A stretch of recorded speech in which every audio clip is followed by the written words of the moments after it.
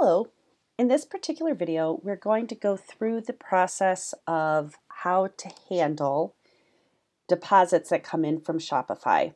So what Shopify does is it will deposit into a checking account the net amount of the sales made for a specific day. Net meaning they keep their fees out before they deposit the funds. And if there's any refunds that were also issued through Shopify, those will also be taken into account as well. So one of the many things that I absolutely love about QuickBooks Online is the ability to set up what's called recurring transactions. And essentially that's a template that you can use over and over and helps to save some time. So I'm just going to open up another window here with QuickBooks Online in it. And I'm going to go to recurring transactions, which you get to through the little cog icon in the upper right hand corner. Here under lists, you can see recurring transactions.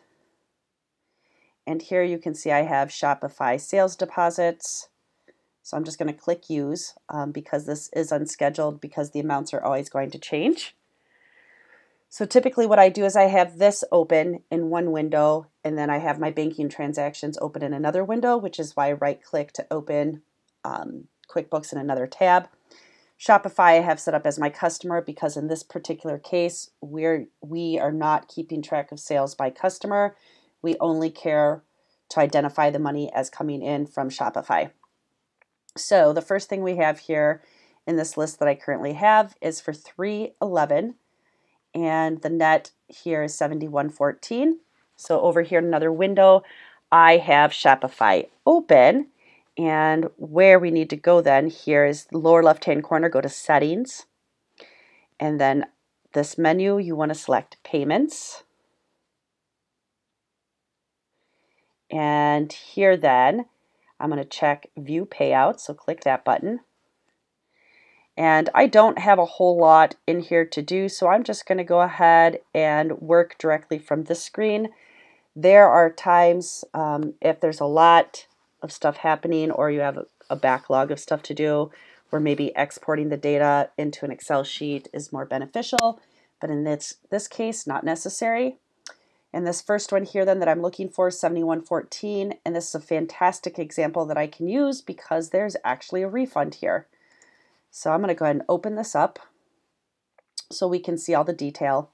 So you can see here the gross was $98.30, fees $402, but then there was a $23.90 refund, and then Shopify gave back 76 cents of the fees that were charged when the original $23.90 was paid out. All right, so this is a fantastic example to work with. So over here in the window with my recurring sales receipt, put the date, gross sales. You can see I have this already set up in my template, $98.30. And while I'm here, I'm going to memorize the 402 fee so I don't have to bounce back and forth a lot. Always put the fees in as a negative when they're being deducted. Now I do need to add in another 2 lines to handle the items of the return because the returns aren't very often. That is why I do not have it set up on the recurring transaction template. And so they deducted $23.90. See, $23.90 here. So I need to take that out. And I need to add back in the 76 cents fee that they gave back. Good Lord, I can't speak to save my life.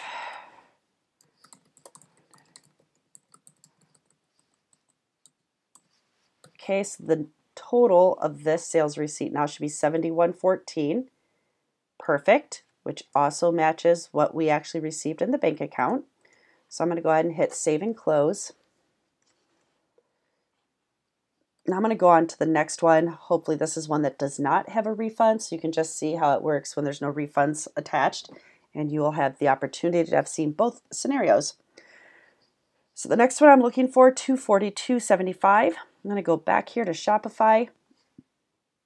I hit the back button in my browser to get back to this payout screen that I was previously at. This one has a refund, so I'm going to do this one here, the $85.44.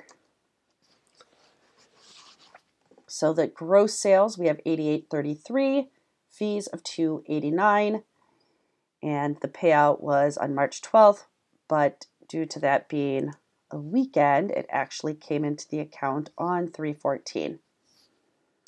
Okay, so I'm going to go back again to my recurring transactions. Again, I'm going to click Use on my Shopify Sales deposits. The deposit date into the bank account is 3/14. Gross sales, $88.33. I'm copying that so I can paste it. And I'm going to memorize the $289 fee.